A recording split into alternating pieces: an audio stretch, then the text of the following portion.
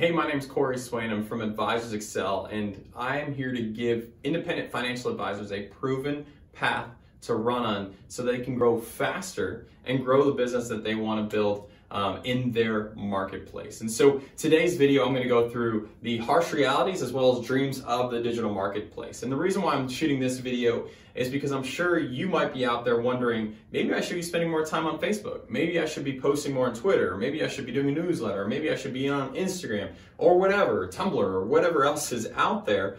But you're not really sure where to spend your time. You have a limited amount of it and a limited amount of resources out there as well.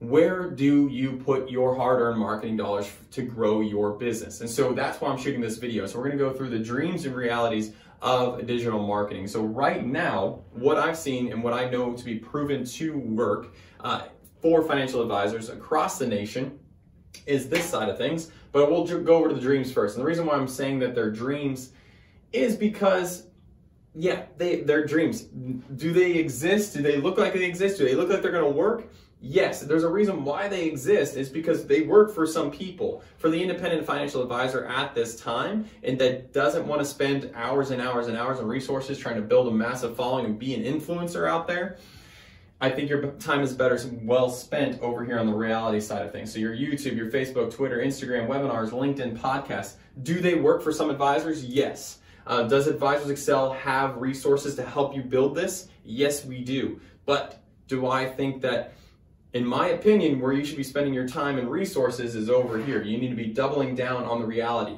And let me go through those. So Facebook to live events. Using Facebook ads to fill up your live events. That means your dinner seminars, your women's seminars, your college classes, your other classes, your workshops, whatever you want to call them.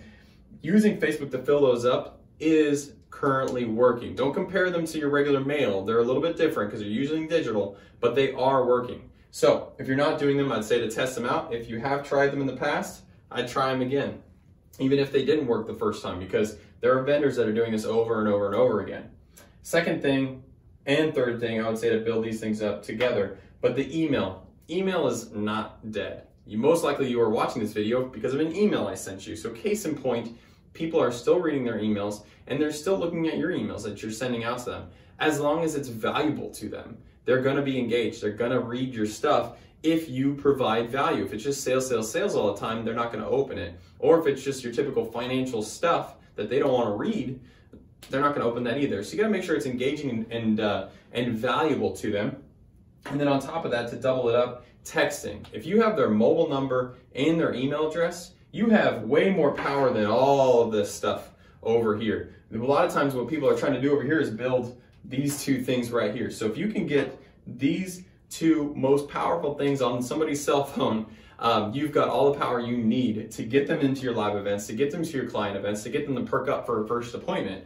So my advice to you off this video, let's double up on email and double up on texting and get their mobile numbers, get their email addresses, and build that up. I just saw an advisor that got another multiple on his business when he was selling it because he had a few thousand names on his email address that he knew were engaging. They were suspects, they weren't even clients, but he had another multiple on his business when he sold it because of that. So I can't stress it enough. Let's build these things up, double down on that, get more engaging on email, get more engaging on texting because it's proven to work. I've seen lots of advisors that are doing it right now. And so if you want to know what's going on, the harsh realities and dreams of digital marketing, that's it. Hopefully it was valuable for you. And let's talk soon. Thanks.